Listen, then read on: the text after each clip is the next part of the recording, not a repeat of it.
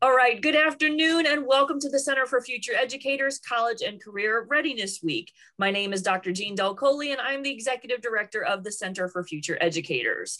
The CFE's goal for this week is to pull in experts from around the state to help us explore the many facets of the education profession. This week, you'll hear from teachers, administrators, college and university personnel, education support professionals, and even a licensed parent educator as they all discuss what it takes to get students college and career ready. We thank them for all their time and wisdom this week. Our theme today is Leading Beyond the Classroom, and it features some of New Jersey's finest administrators. Our esteemed panel includes Diane Cummins, 2004 New Jersey State Teacher of the Year and former Assistant Superintendent from Clearview Regional High School, Terence Johnson, Assistant Principal of Cumberland Regional High School and Assistant Principal of the Year for 2019-2020, Tammy McHale, Principal of Haddonfield Memorial High School, Nicole Moore, Principal of Indian Mills School in Chemung, and Jeanne Muzi, 2009 New Jersey State Teacher of the Year and Principal of Slackwood Elementary School in Lawrence Township. Our wonderful co-hosts for today are CFE student ambassadors, our wonderful students, Abigail Bordeaux, a junior from South Brunswick High School, and joining us shortly will be Olivia Gray, a sophomore from Passaic County Technical Institute. Welcome to all of you, and thank you so much for being with us today. We appreciate your time and being here.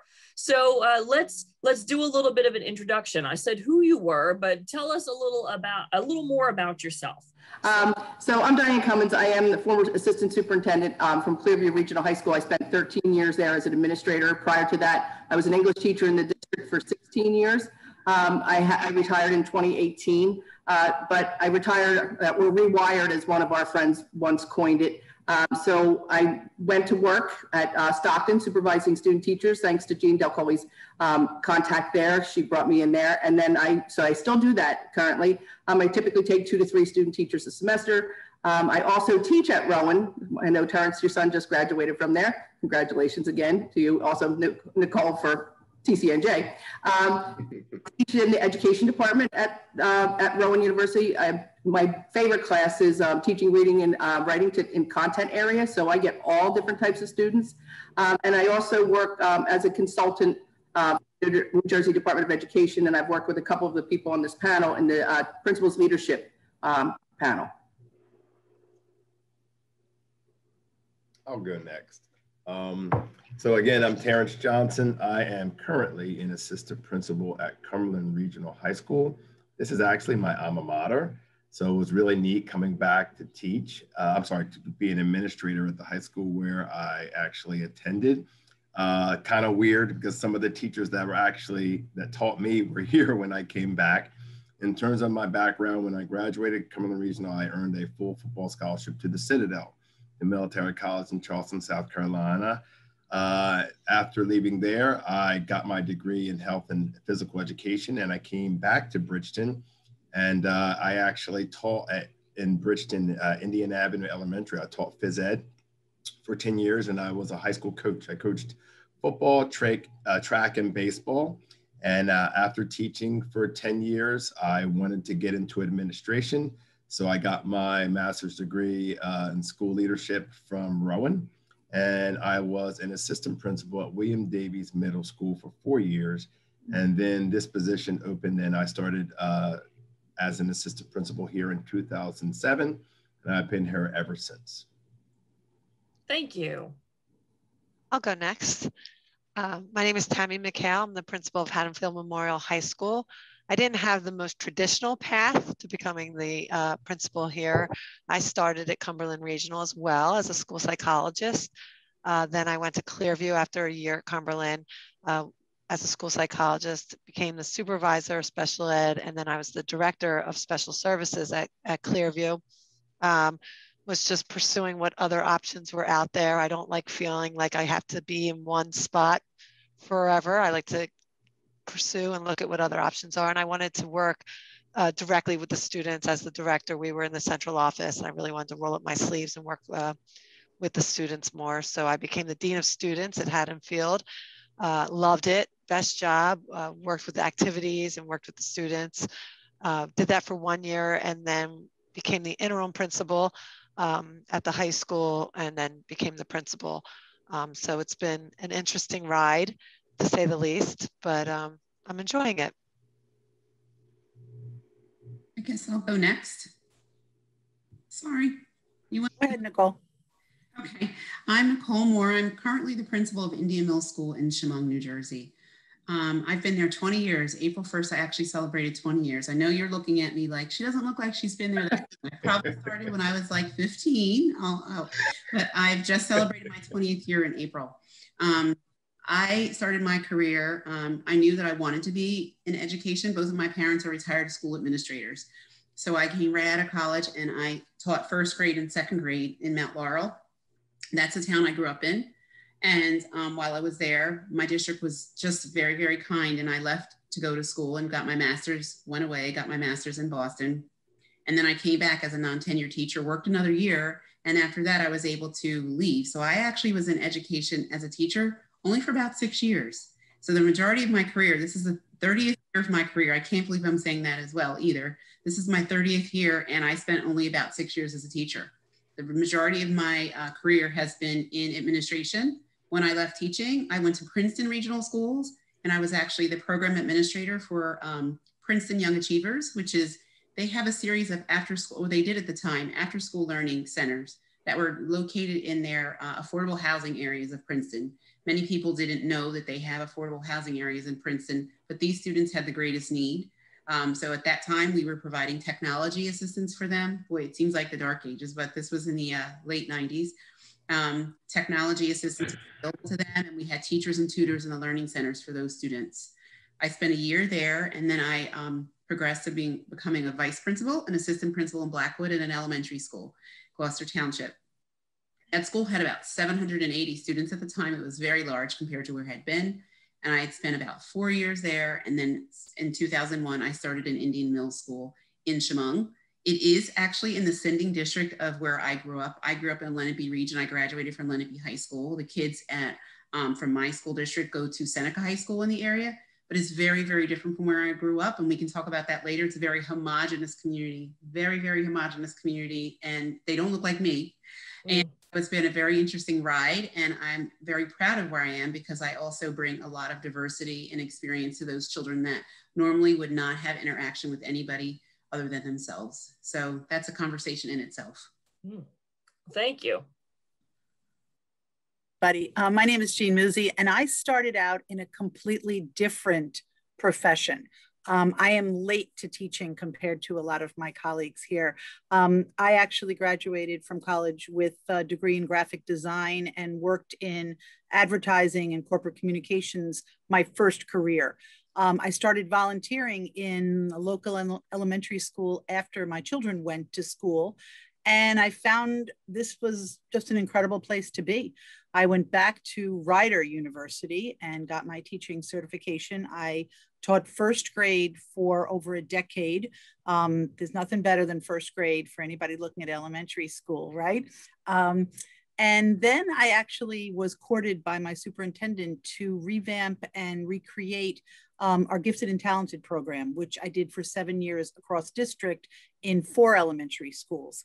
And the more I found out about moving initiatives forward and really empowering teachers, I found out that that position is really in the administration. You want to get things done, you definitely need to step into that role.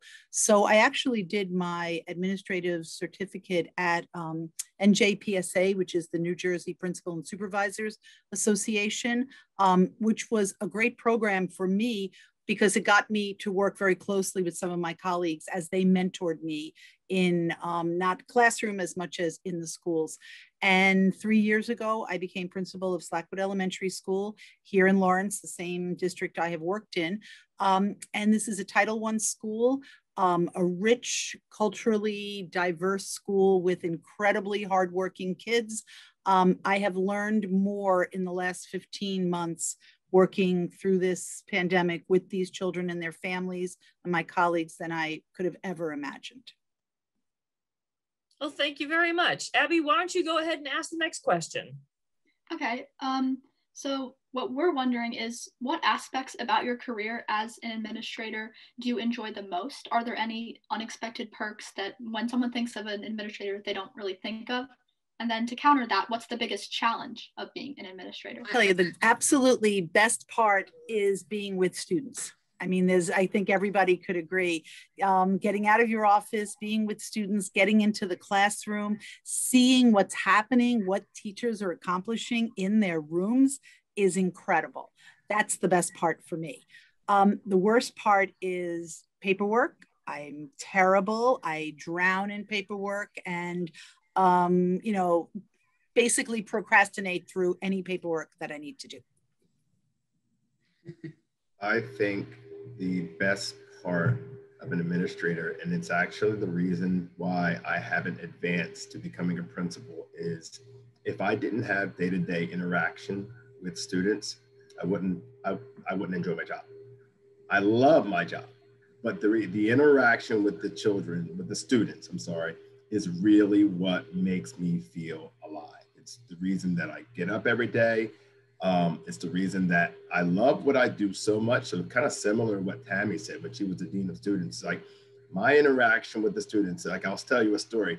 So I'm driving in my inner town and I'm at a stoplight and a car's in front of me and a guy, maybe 6'4", 240, grown adult, gets out of the car, comes to me, reaches through my window and hugs me. And I taught him in elementary school. But the minute he saw me, he got out of his car, and it'd been so long I had forgotten his name, but the amount of love and the impulse that he felt to get out of that car and to come and to give me that hug. And it basically said, you know, that 30 seconds said, you made a difference in my childhood. I'm a grown adult.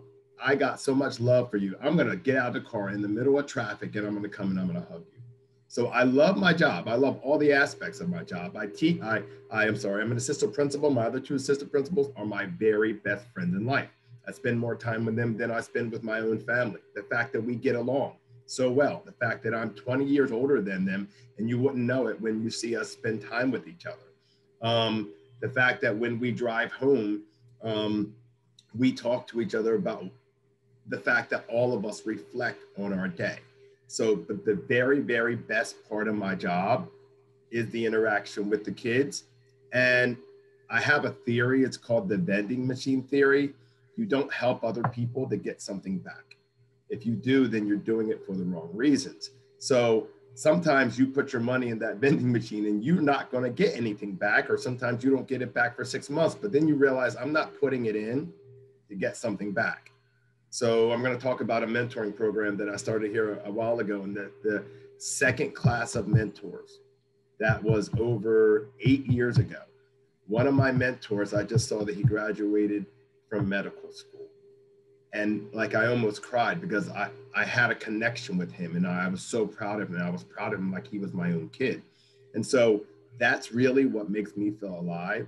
And I think the hardest part is that, and I think other people will agree, we don't have a magic wand. So I met with a girl last week because of virtual learning. She was failing all of her courses. And I met with her and we're meeting with them to kind of figure out and have face-to-face conversations with them to find out what's going on.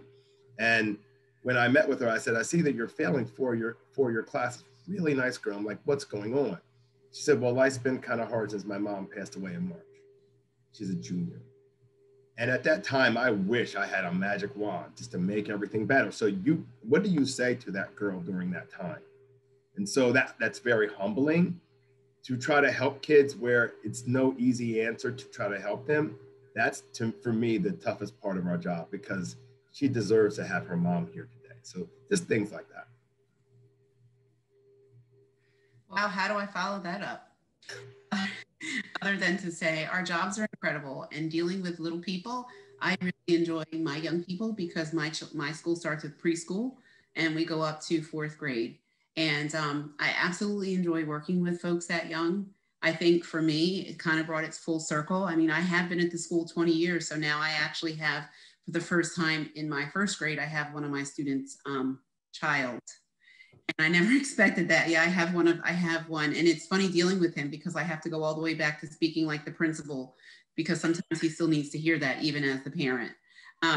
But I did see two of my students at TC&J. My daughter graduated. I mentioned that she graduated last week. And as I'm listening to the names being called, two of my students from kindergarten that I had from kindergarten are in her graduating class. I walked up to each of them. Their families were ecstatic. I was ecstatic to see them. And I needed to feel that warm fuzzy because it's been a difficult 15 months. And I didn't always feel very appreciated a lot of this 15 months. And so seeing that reminded me that this is why I do what I do. They were so excited to see me and I was so proud of them. And standing in front of me are 21 and 22-year-olds that I remember when they were 5. That is absolutely part of the best part of what I do. Another thing is I was interviewing today I have 2 positions available, and I have had some incredible long-term subs that have worked this year. One of the people that I'm interviewing actually was a mother who was one of our parents. While she was an incredible mom, she was an incredible volunteer for PTO. And during this whole journey, I watched her. She wanted to become a teacher, and she talked to me about that. And she said, I think I want to be a teacher. Like, she too was in graphic design. You two should meet, Jeanne. She did graphic design, and she decided to go back to school, and she became a teacher, and she did her student teaching in my school, and she's an incredible educator. And I think another reason that drives me is handing off to the next generation and seeing people who want to do what we do, because they desire to have the same kind of impact on young people, and they have such a need to impact folks, to become educators and become teachers. So for me, not only are the children, but the generation of younger educators coming behind me, that excites me. It truly excites me that we have the hand, and she was thankful to me for being a mentor. And I didn't even really consider myself a mentor to her, but she said, you've been such a mentor and you helped me decide in my next phase. That she said this was her 3rd career. She had the first one in graphic, then she was a mom at home for a while, and now she's back as a teacher as her children are a little bit older. That part is just absolutely amazing.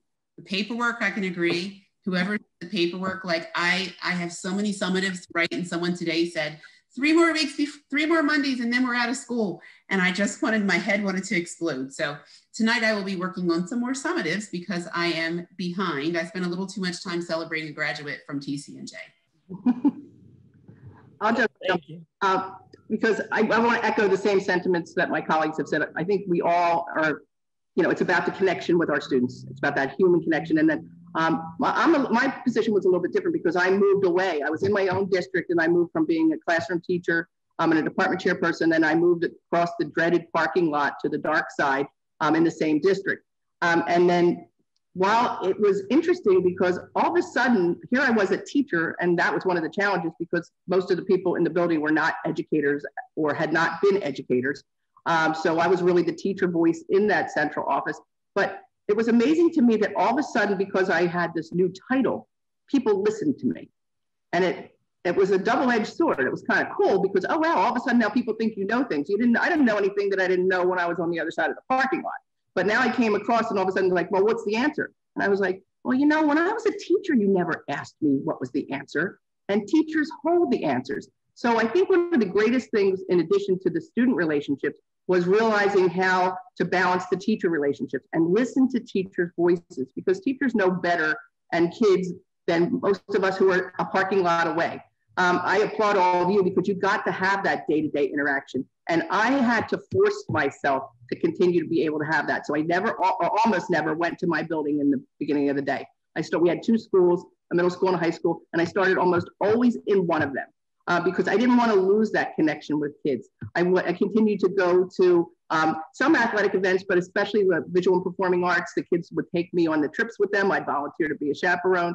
And it was interesting because when I would get back to the office, and I usually didn't get there till closer to noon because I spent so much time, my superintendent would say, you need to get on this because this is happening in the building. I'm like, I already took care of that, because I was present in the building. And some of that was done from selfish motivation because I just couldn't stand to lose that human contact, and especially with kids. But that was a huge challenge. And I guess the other big challenge was, the fact that teachers weren't being listened to. So I worked really hard to put in a lot of teacher leadership programs to give teachers a voice. And every decision that I made always was made in conjunction with feedback from them. Everyone took my answer about the students, and not to be redundant, but that's really why you major in what you major in and go to school with what you go to school with is we didn't go into this to create widgets. We came in here to deal with humans, but as rewarding as it is, it's the most challenging part of the job as well, because I have 870 students that are somebody's pride and joy, their baby. So my product has a lot of emotion that comes with it. Parents are very emotional. Obviously, as a parent, I know how that feels. So I think that helps lead decisions and how we handle things, knowing that this is the most important person to this family. So, it comes with a lot of, I think, difficult conversations sometimes. But this year in particular, and Nicole, you had mentioned it, I think it's interesting to do this panel now. It would probably be a lot different a year ago because it has been a very challenging year. And you definitely don't go into education or administration wanting thanks or a pat on the back at all. This year, it's been a little challenging. You'll do something, you'll be so proud of it. We're making gains, we're full capacity, and then you're still getting that negative response or that negative feedback. And so that's been a little exhausting.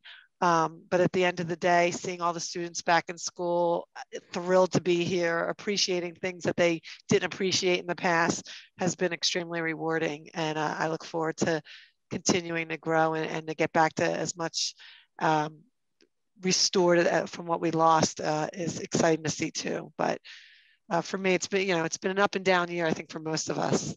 Mm-hmm. On the higher ed level as well, I can verify all around. It's been a doozy of a year and a half. So yeah. Okay, so I'm going to kind of move on with this next question. There are all different types of leadership styles. And so, as you all are leading within your buildings or we're leading within the district, it takes specific personality traits to be a good leader. So what qualities of your personality do you think work to your advantage as a school leader? And what qualities do you think got you hired for the job that you're currently in, or the last job that you were in if you're retired? I can quickly go. Go ahead. I think for me, so I've been in education for 22 years, lots of different roles, saw a lot of principals and leaders. I think one of the things that I like to do is work with my facilitators, with the teaching facilitators. We have 8, they represent each department. So I think for me, transparency has been the most important thing. And I know it sounds cliche, but it really is. I just share the situation and I hear all their perspectives, and they're advocating for their departments. And they know at the end of the day, the decision may not go in their favor, because sometimes just 8 people can't agree on, a schedule or an idea. So think about when you take that to the entire faculty and staff, clearly you're not always going to have full agreement, but hearing their perspective, I think means a lot and helps drive those decisions, even though that you can't always make everyone happy. And I think that was the hardest part to get used to, is you can't always make everyone happy. I think for me, the position here is I became the principal. I think my psychology background and working in the central office my entire career helped. Knowing where the process ended helped deal with coming back into the building and working in the building and seeing the whole student. Not just the classes they take, or, we were dealing with a lot of issues that I think everyone is dealing with social emotional well-being and just our human dignity units that we've been doing. And so with that, I think it just helps to be there and listen to the students. When I first got the job, the son came out and they interviewed and were asking questions. I said, open door policy. I just want people to come in. And about 6 months into it, my assistant was like, do you ever regret that quote on and your picture with your hands open in front of the school? And I'm like, sometimes I do, because it is definitely a crazy whirlwind, but I think it's important to be approachable. And so that's, kind of my goal. My path was, I'm sorry, no, go ahead, Diane. My path was interesting. Having a background in athletics and playing college football, and also going to a military college. So when I started interviewing for administrative positions at that point in time, not having any experience as an administrator, knowing one side of the interview process, being on the other side. I remember I interviewed 4 times before I was actually hired, and the first interview was horrible. And I kind of went back and I kind of really prepared. Those who fail to prepare better prepare to fail. I learned that. So then my second, third, and fourth interview, I thought I aced them.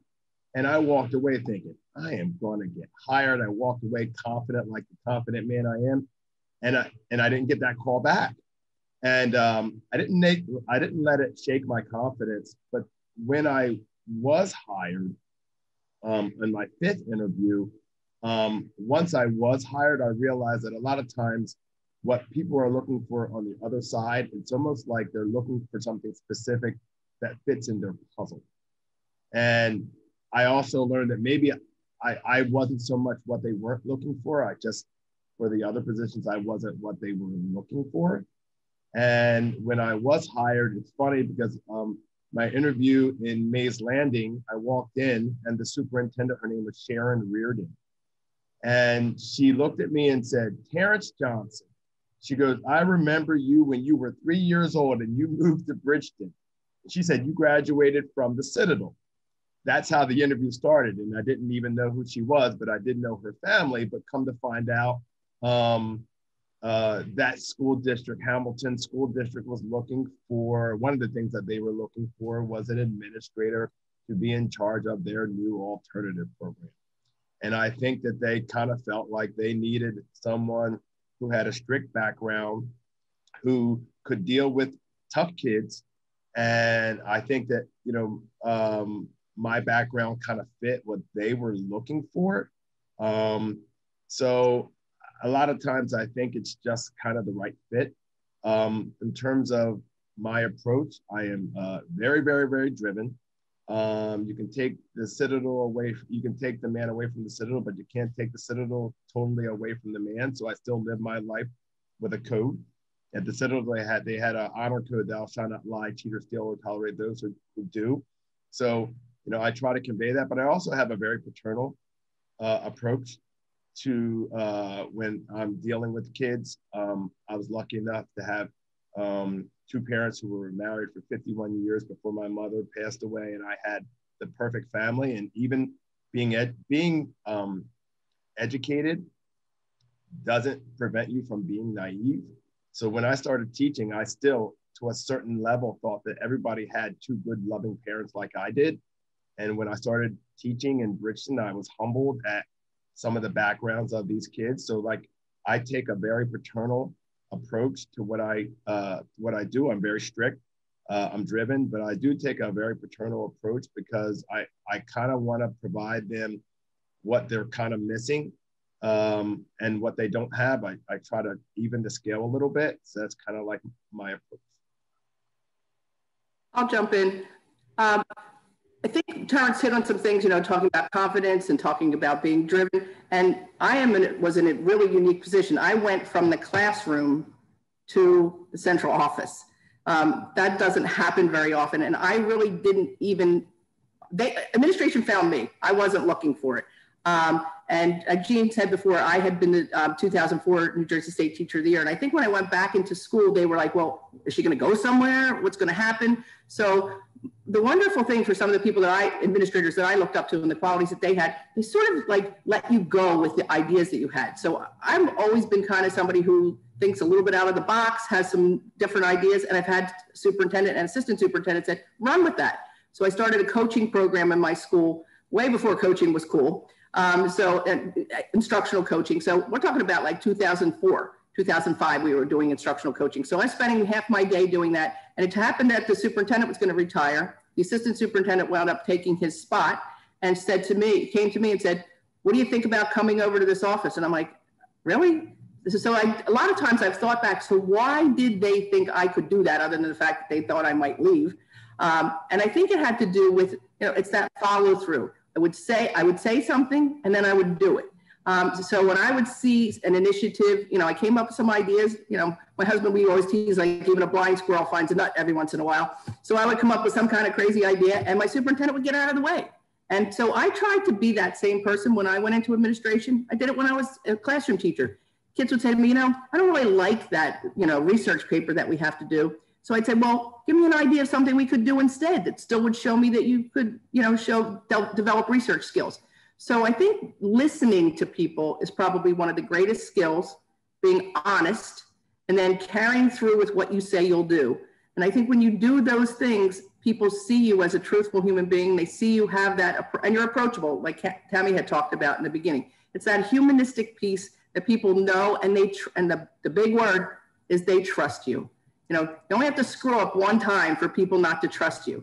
You have to work really hard and do things again and again and and then you earn people's trust. So I think those are some of the important things that I feel that are, qualities of a strong administrator, strong teacher, strong human being. Tammy, you're right. Everybody took the good answers already. So we've all learned, don't go near the end. You guys all said it perfectly. Like Diane, my friend actually calls me the accidental administrator. I never, ever sought to be sitting in this, chair. But I think that what everybody said, and especially at the end there, Diane mentioned about trust, about being someone that teachers and kids and families can count on. And I think that was with my, when I interviewed for this position, it was seen as a leap. But I think my colleagues and, the hiring committee and everyone, I'm a doer. I will get it done. I will figure out ways of getting it done. So being a doer, being someone that you can count on. And I think for a school like mine, Terence was saying he's in a big school. Tammy's in a big, big school. But Nicole and I with little people, I only have 220 something kids here right now. And they're needy kids. So I will fight for them. I will make sure that at the end of the day, that I will be their champion always. And I think that's what you need to remember every single day. We are champions for our kids. Thank you very much. And Abby's going to move on now. We've got some individual questions for you based on your backgrounds and biography. So Abby, take it away. Yeah, so like she said, we have a couple individual questions, and we've talked a lot today about how the different approaches to becoming an administrator, like there's so many different ways and so many different paths you can take. So I wanted to ask you, Tammy, how your background in psychology shaped your teaching and leadership style, because everyone comes from a different type of place, but how did psychology work for you? So for my whole career, I think that part of it started as a school psychologist, so it was pretty direct on how it impacted that. But as a dean of students, I found that to be such a huge part of my background. And I think, everything was trending with the restorative justice, and it really just came pretty natural to me as a psychologist. I think just going from the mindset of, you have 4 years in high school to make mistakes and it not define you. And what really is defining you is how you pick yourself up, brush yourself off, and how you grew and learned from those mistakes. So that's really the philosophy I took as a dean. With our discipline now, sometimes mistakes come with consequences. It doesn't mean there's not consequences, but as long as they're fair and equitable, and there's that learning piece, that's the biggest thing for me. For most of it. So I think it really influenced how I handled the Dean of Students job, where you're working with students, some of the discipline. Now as the principal, I think it drives some of the decisions on how I run the school, or we run the school. Our team really has to look at the whole student, and that background helps. I'm in a very high achieving high school. Students take a lot of hard level classes. I think the number one issue that people don't realize is the amount of stress and anxiety our students are under. So trying to help navigate that. We just had 8th grade transition day today, and they're going to be coming in and picking their classes as freshmen and starting their high school journey.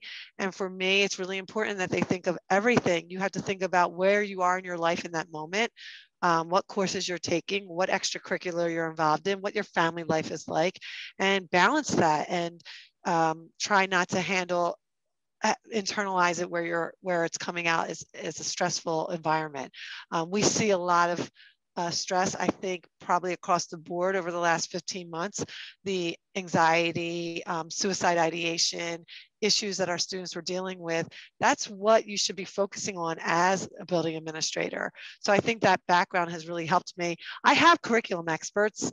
Every single teacher in the building is a curriculum expert, and are resources to me. So, you know, it is a unique background, but I think it does help drive with student first initiatives. We'll be starting a new bell schedule next year, and some of it was to just slow down. You know, we have students who are taking 8 classes and going through their day, and we're just trying to decrease transition and help them manage their time. 90% of my students are involved in extracurricular, and it's time consuming. You know, they're up until 1 o'clock, 2 o'clock in the morning getting homework done. So we're just trying to build things in to help them manage it. I think sometimes what they do here at Haddonfield is almost more demanding than what they'll have in college. So, you know, helping them with that balance has been a priority to us, and dealing with that. So I think that's one thing. And then the other program we started was our peer bias program, which I'm very proud of. And this year, the Dean of Students and he did a lot of the groundwork, but we had our first equity summit with 7 other neighboring districts, and it was just amazing. The demographic here is, you know, there's not a whole lot of diversity. So when you're learning about it, it's better to do it in a way where you see that students that might not look like you are still like you and have similarities. So we've been working really hard to do that and develop programs for that. So for me, I think that's where it's helped, you know, working with the staff and the students. Thank you so much. And welcome, Abby. Mr. Johnson, what inspired you to create the program that allows seniors to help freshmen begin developing a successful high school career? The program is called Freshman Seminar / Senior Mentoring. And to be honest with you, in my educational career, it's the best thing that I've ever been a part of. Ironically, the way that it started 11 years ago, the superintendent at that time during the summertime said, "Terence, I want you to start a mentoring program." In the middle of summer, I'm like, okay. That's all he really gave me. And so I'm sitting at a workshop with my principal at the time, and there was someone who was putting on a presentation about a mentoring program called Freshman Seminar at a high school in the area. And my principal kind of wrote on a piece of paper, his name was John Mitchell. He was the best boss I've ever had. And he slid over, he said, "Mentor." So then I spoke to the presenter at the end of the workshop, and it really sounded like something that we wanted to do.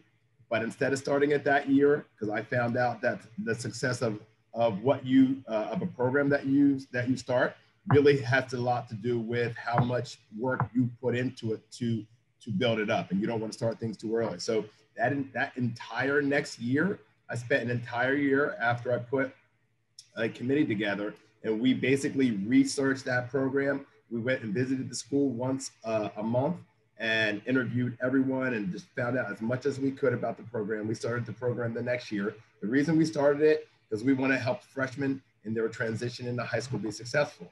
And the statistics say that nationally, 9th grade is the most difficult transition year in the academic lives of our children. The greatest failure rate in high school occurs in 9th grade. Students who fail the 9th grade are 50% less likely to graduate from high school, and 45% of dropouts report that they entered high school unprepared for rigorous studies. And so based on that, all that, we wanted freshmen to start off high school on the right foot. So what we did was we find juniors in our school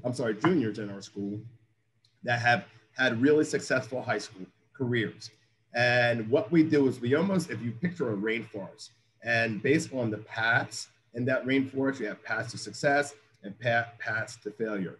And these juniors have chosen the right paths. They're almost like tour guides. So basically they go back to the beginning of the forest and they take these freshmen and they take them under their wing and they help them start their high school career. So they help them socially, intellectually, and emotionally throughout their high school career, but mainly in a course, their freshman year, they are actually physically in class with these freshmen, 84 minutes, helping shape their freshman year. And what it also allowed me to do, which is really, I think, it allowed me to get to know really closely the leaders in our school. And it helps us shape those leaders. And had this program not started, assistant principals normally don't deal with these really successful students. It allowed me to really develop phenomenal relationships. So everybody here on the panel, we're all leaders, right? We probably have different leadership styles.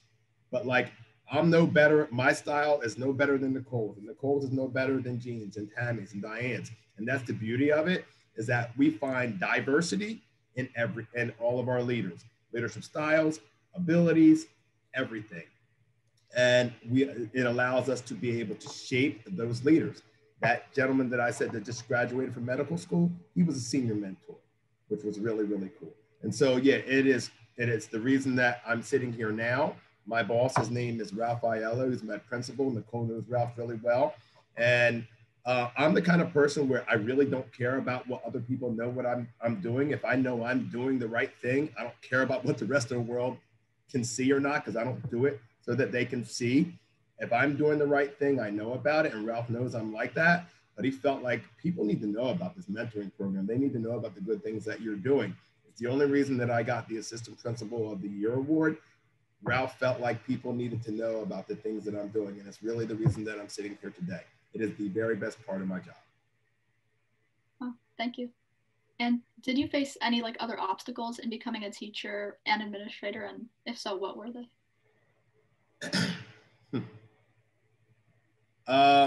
The obstacles is interesting. The one obstacle that I faced that was a reality to me is that, unfortunately, stereotypes and racism is everywhere, and it's on both sides. And so I remember when I was a phys ed teacher, I had a unique approach to phys ed. I would actually read to my kids. I would read Chicken Soup for the Soul, poems or stories. I would relate whatever we did in phys ed to the theme of the story. So then that actually inspired me to start writing my own poems. And I would write poems to actually try to empathize with some of the kids and what they were dealing with in their lives. So I shared a poem with one of my G&T phys ed class, and the kid liked it so much, he wanted to take a copy of it. He wanted to take it home.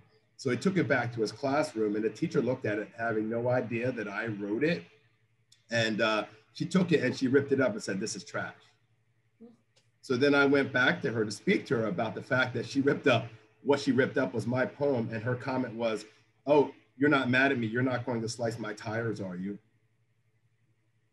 And she teaches these kids. So that was an eye-opening experience, but I used that for fuel to open people's eyes more and to do the right thing. It's actually one of the things that kind of motivated me to become an administrator. So turn a negative situation into a positive. So my favorite quote actually is, "Find the gift in pain." Find something positive out of a negative situation. And so I use that as a teachable moment to that student. I use that, how that teacher reacted, as a teachable moment to that student to never judge. Wow, that's a great lesson for every student. Ms. Moore, how did your student experience impact your leadership goals for Indian Mill School? My student experience, so all through school, I actually was probably that kid that was a teacher pleaser. And when I get to high school, I was actually a student leader. I enjoyed every aspect of high school. I was a class officer for 3 of my 4 years. I just enjoyed being involved with where I was. And so as far as how it affected me as my own leadership, I would just say that my goal is to grow every student that I come in contact with, to encourage them to reach for, unlimited potential and things that they would seem that are out of reach for them. In particular, where I am, I mentioned it a little earlier in my intro, I'm like Tammy. I work in a place that's very, very homogenous. I'm in a very small rural community, 98.9% white. And then there's me as a principal for 20 years. And so with me being there, I could just tell you some stories, but what I can tell you is that I know for a fact that I've positively impacted that community, because there are children in that community that will have never, ever interacted with anybody outside of themselves or anybody that looks outside of them. I think for my leadership, when I get up and I go every day, I think about that. I think about how I inspire, those children, in ways that I don't even know. Actually, my son is a high school student at Lenape High School, and 2 of his teachers this year are actually my former students. I don't use my married name, I use a professional name, so his last name is not the same as mine, and that most people don't know that. And I purposely didn't say anything. We didn't have real back to school night this year because it was virtual, and I watched them online, and about after the first marking period, I emailed both of them to let them know that I was so proud of them. And then one teacher, I could actually hear her because at some points we were at home together learning. He was in another room, and she's phenomenal. She's a phenomenal teacher, and she's doing an outstanding job. And the email that she sent back to me really impacted me so positively about how I was one of her role models and how she went into education because I was one of the people that inspired her for that. I would have never known that. So my leadership there is just being, I didn't get a chance to answer the last question about being I'm definitely transparent. I kind of tell it like it is with anybody that comes in, and I'm always in it for the kids. I make the best decisions for the interests of children. I don't care if you've lived in the town since 1955. I don't care if you own one of the many wineries that lives out there. I don't care if you're 3rd generation Chemung. I've gotten that on some of the letters that people sign me. 3rd generation, I don't care. I have kids that are parents of migrant workers, and they all have the same rights. And I fight for that migrant child's rights just as well as the 3rd generation that lives out there. So I think as a leader, I can say, and Terence probably knows, I'm a little bit in your face at times. I'm in your face because I know what's right. And I do the right thing because it's the right thing to do. And I will continue to do that for all kids, no matter who they are. Thank you. That's a great mindset for any administrator. Ms. Muzi, as an NJ State Teacher of the Year, how did your perspective on education kind of shift now that you're an administrator? Or what was that shift like? I honestly, like preach Nicole, like honestly, I feel the same way. I don't think my perspective did shift that much. As a teacher, I knew of the life-changing power of education.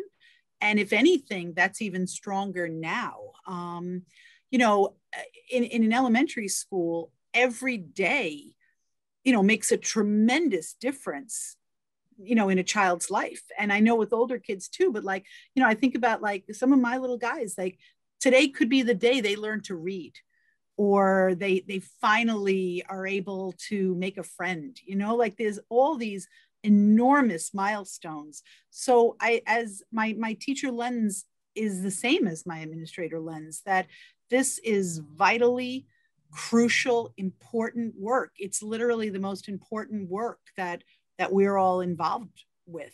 We can't, and that's what was probably so hard about, the pandemic, that everyone was struggling with so many different pieces of, the educational puzzle, that some of those vitally important moments were harder, to attain, or to be able to help our kids in different ways. So no, I don't think my educational perspective changed much between a teacher and an administrator. I guess I had a hard time when I first became an administrator, and people I met people and they would say, what do you do? And right away, I'm like, I'm a teacher.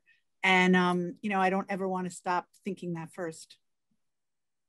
Yeah, that's really interesting.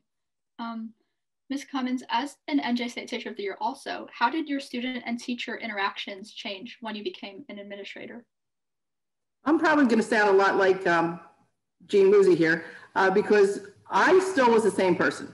And I think that people, first of all, when you get the luck of becoming a New Jersey State teacher, that automatically comes with some baggage when you go back to your school. You get a 6-month sabbatical, and people who know you and knew you well, they knew that you were still the same person when you came back. And they knew because you took so many opportunities to highlight your school, your colleagues, give opportunities to your students that you might not have had before. We all recognize that we weren't the best teacher in the state. We just happened to get the luck of the draw that year. So I tried the half year that I was out to bring as many people on board with me. So they already got a chance to do some leadership types of activities. So a year later, when I moved into administration, I was still me. So I think what people that I didn't necessarily interact with a whole lot, because obviously schools are teachers have their groups of people, whether it's their department or people that they get along with, they teach in the same hallway. They all knew you. But then it was having to prove myself more or less to the people who didn't know me. And the same thing, they would be, and I'm, kind of like Nicole said, I'm like in your face, like I'm very blunt, like I'm not going to be a different person when I sit with a group of administrators than I'm going to be when I sit with a group of parents or students. So I don't ever have to forget, or remember who I am, because I'm always the same person, and if you don't like what you see, then I'm sorry, but this is what I have to offer. So it was interesting though, because some kids actually thought it was like the coolest thing because now they had somebody in the central office. And there were times that teachers would call me and say, there's something really going badly in the building or whatever, and the kids aren't comfortable to talk to another administrator, they'd like to talk to you. And that, as much as it was a tough thing to handle, and then balancing that with other administrators or the building administrators, that made me feel good that I still had that connection and kids still felt me as that teacher. And probably the biggest thing, I guess, kind of going back to that the interaction with kids, I talked about that before. I hated losing that day-to-day interaction. So I would not let that happen. And then in addition to just spending time there, I started thinking about, like, where's the kid's voice? It's funny because some of you are talking about the metaphors and the different things you have. I always use this metaphor about furniture. So the cheapest furniture, the most horrible furniture in the district usually goes to the kids. Then the teachers get the next crappiest furniture. And then you move over to the central office and they have these beautiful cherry desks. I remember when I moved there, they're like, well, what new furniture do you want? I'm like, why do I want furniture? I don't plan to be here a whole lot.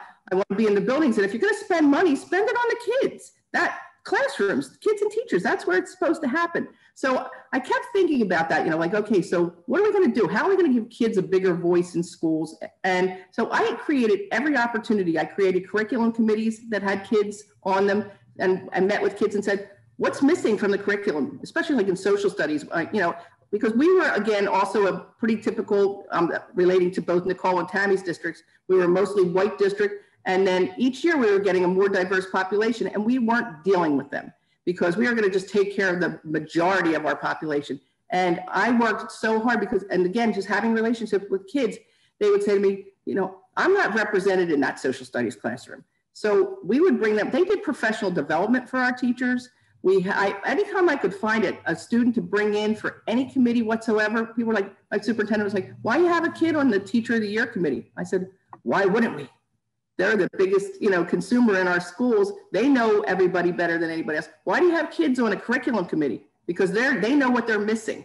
So I think my opportunity, it just took time to build those relationships and for people to see I was still me. And then it goes back to what I said early about, people think you knew something all of a sudden when you become an administrator, but you got the opportunity to do things and give people a voice that didn't have one before. All righty, and thank you. So I'm going to talk about leadership a little bit here. So leadership, we know that great leaders don't create followers. Great leaders create other leaders. And we know that education is very cyclical in that usually it's the great educators who reach out and tap the next generation to say, hey, have you ever thought about being a teacher? Because you'd make a great teacher someday.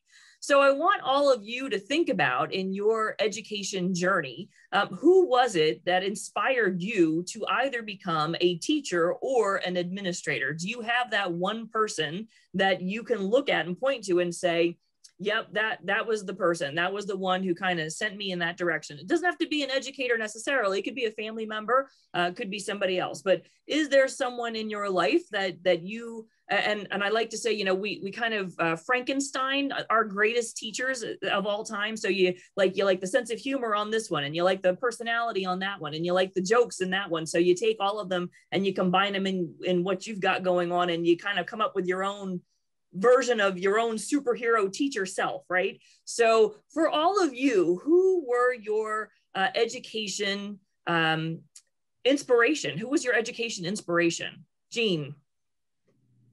As I said, I never thought I'd be a teacher. So I don't have one of those experiences from being a kid or a high school kid. So I mentioned that I started volunteering in my son's classroom. That's how I found teaching. And his teacher, a kindergarten teacher, her name is Pam Hernandez. And I got to see her in action.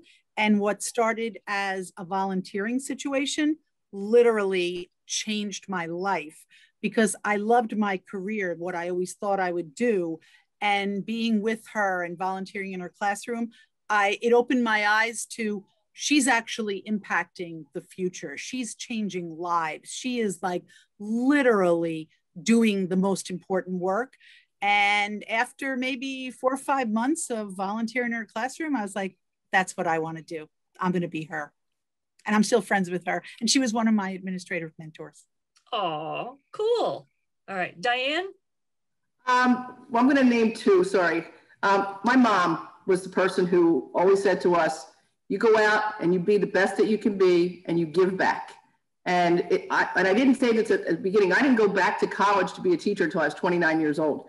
I got my bachelor's degree when I was in my early 30s. My mom got to see that. Unfortunately, she passed away when I started the first year at Clearview. But I always realized that she instilled that in me, that love of giving back. And it took me a while to figure out that that was to give back as far as the teacher. The person, though, that I have to talk about just for a minute is my former superintendent. His name is Michael Toscano.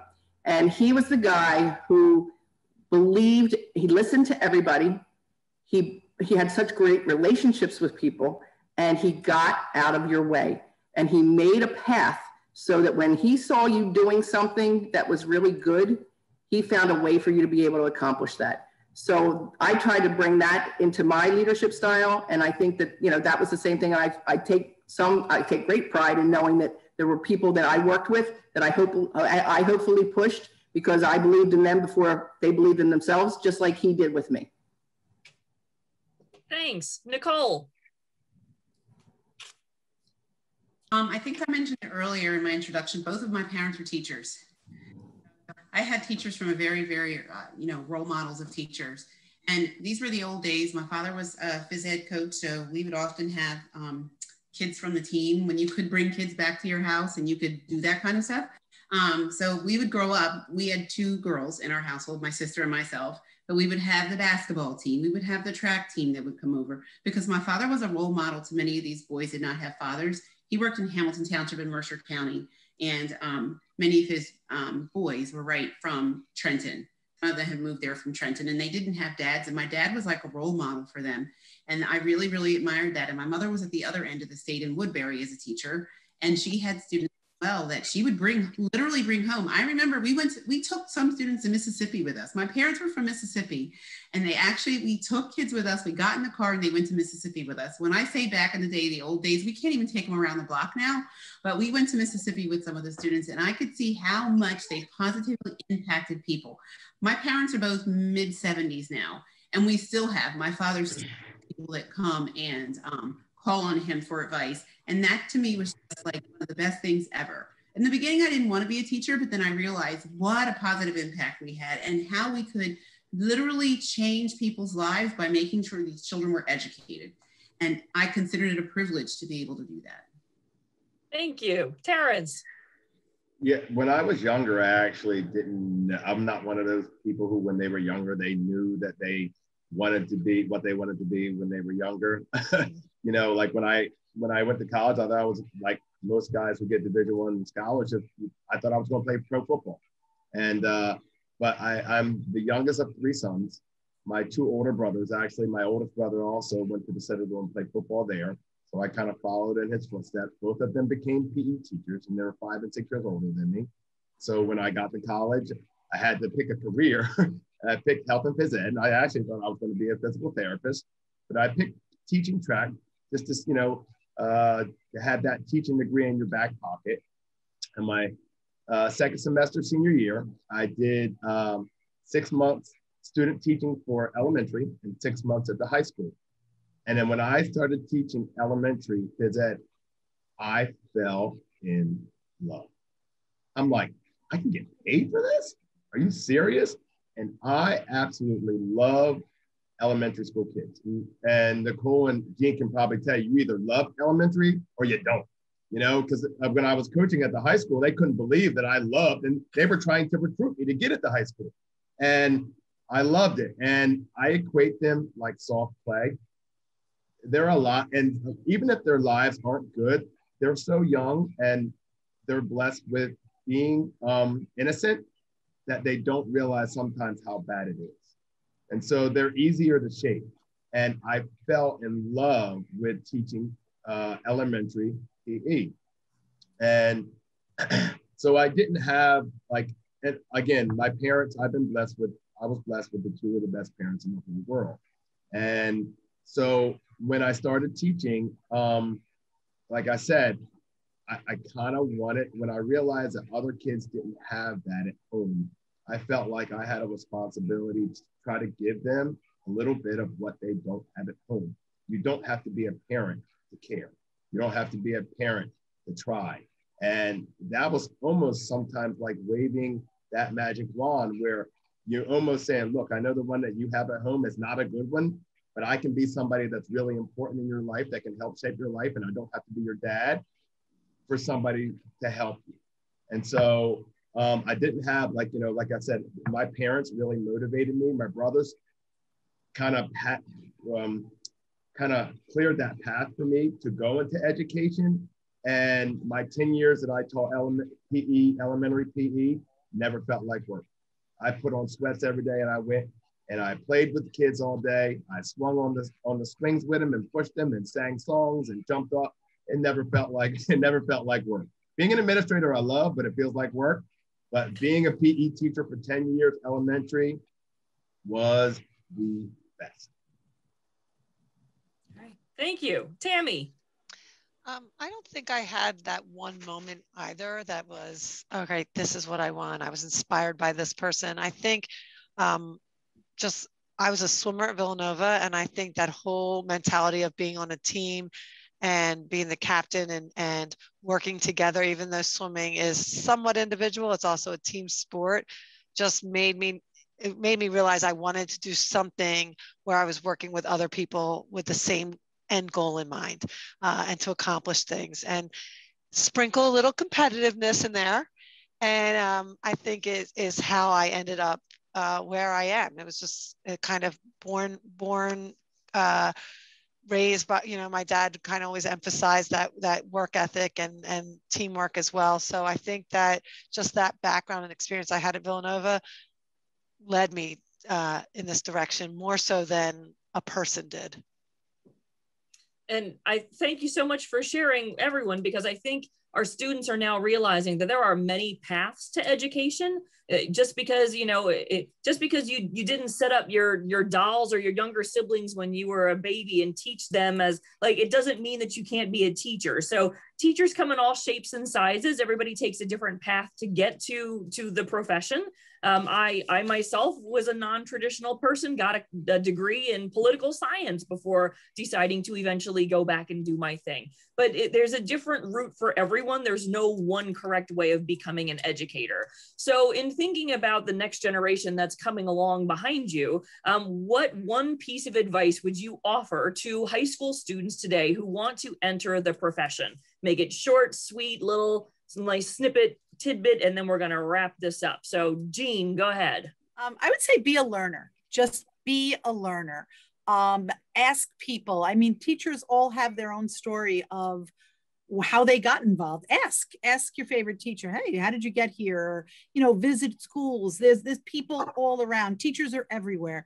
Be a learner, be open, and constantly ask questions. Be curious. Thank you. Diane. Be prepared to go to dive into the deep end. Don't enter teaching thinking it's a cakewalk, because it is not. Be prepared to work hard. And if you don't want to work, the rewards are amazing, but if you don't want to work hard, it's not for you. All right. Thank you. Nicole. Ditto. And I would also say, be flexible. One thing I've really learned, and I was talking to some of the young, the long-term subs I've had this year, this is their first year or second year.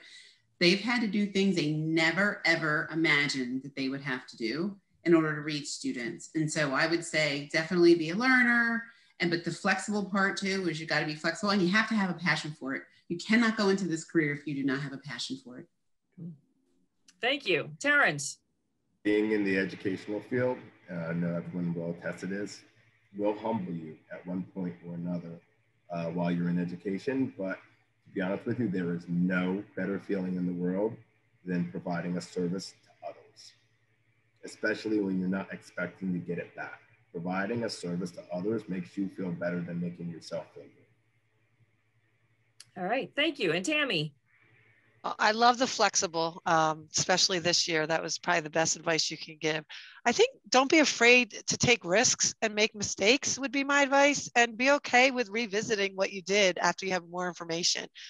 We're human, we're not perfect. And I think how you handle that is what separates you. So just be okay to mess up a little.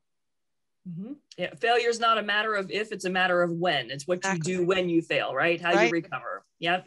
All right. Well, thank you very much, all of you, for joining us today. It really has been great hearing your stories and various perspectives, and good to get sort of a mix of different levels and schools and stories. It has been fantastic. So thank you for joining all of us today. Thank you, administrators, for taking the time to work with us today. I appreciate everything you do. Abby, you were a fabulous co-host. Thank you so much today. And Wamboy, thank you, Wamboy, for being the person that we need to help us stay organized and keep everything running. So if you have any questions for us, drop us an email at cfe@tcnj.edu,